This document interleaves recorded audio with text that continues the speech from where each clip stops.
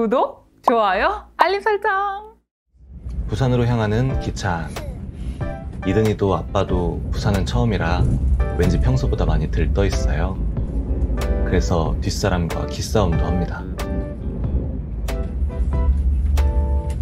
간식도 맛있게 먹고요. 그 와중에 엄마는 또 멋진 작품을 하나 그렸네요. 그리고 도착한 숙소. 도착하자마자 가장 먼저 풀어놓은 짐은 바리바리 싸들고 온 닭가슴살과 고구마입니다. 수업 첫날 비가 정말 많이 왔어요. 안에서 바라보는 비 오는 바다가 정말 어찌나 예쁘던지.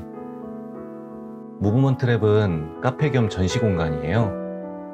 공간 전체에 많은 작가님들의 작품들이 전시되어 있었어요. 보는 것만으로도 힐링되는 공간이었어요. 빠르게 수업 준비를 하고요. 작가님의 인사로 수업이 시작됐어요.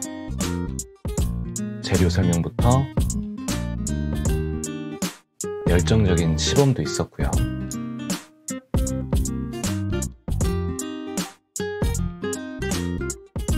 정말 쉬지 않고 돌아다니면서 수강생분들 한 명 한 명 놓치지 않고 챙기는 모습 참 멋있죠? 또 한 번 반하네요. 그렇게 강의를 마치고 카페로 내려와서 이든이는 맛있는 점심을 먹었어요. 물론 저희는 닭가슴살 먹었고요. 강의를 마치고 남은 시간 어디를 갈까 하다가 영화 촬영 세트장에 있는 기장으로 향했어요. 저희는 맛집을 갈 수가 없으니까 선택권이 많지 않더라고요. 날이 맑았으면 물론 더 좋았겠지만 비 오는 날 바다의 모습도 꽤나 인상적이죠.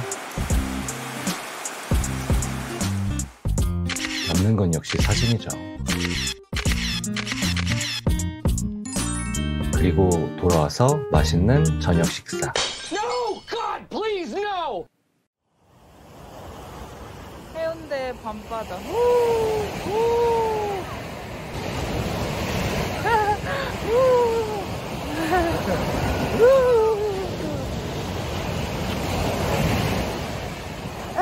나중에 놀러 오자. 바다에 짠물을 아빠가 실컷 먹여주겠어.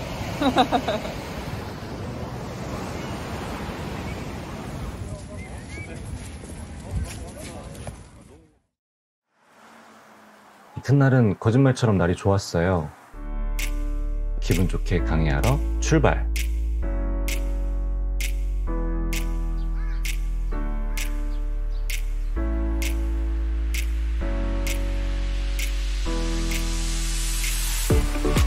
이렇게 좋은 날이면 이곳 야외에서 커피 한 잔도 정말 좋겠죠.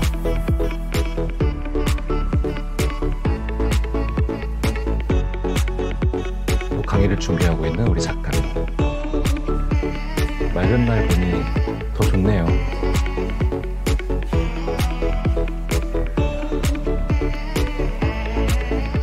이런 바다를 보면서 이제 곧 수업을 할 거예요. 이든이 안녕.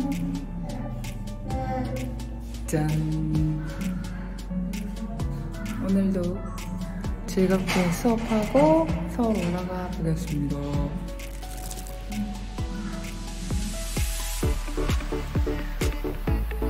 벌써 14개월이나 된 우리 이든이 어찌나 빨리 크는지 참. 아들, 우린 사진이나 많이 찍자.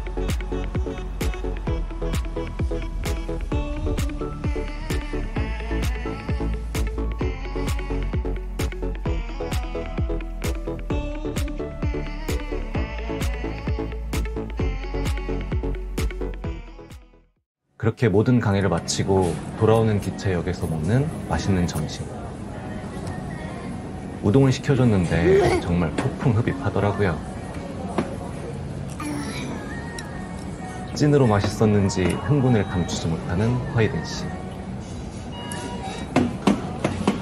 그렇게 저희의 2박 3일 부산 일정은 마무리되었습니다. 강의에 초대해주신 무브먼트랩 측에 다시 한번 감사드리고요.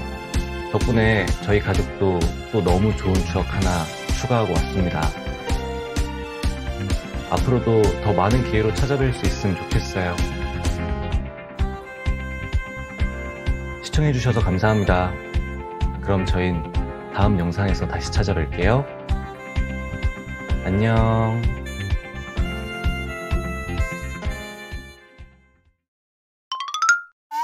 구독, 좋아요, 알림 설정.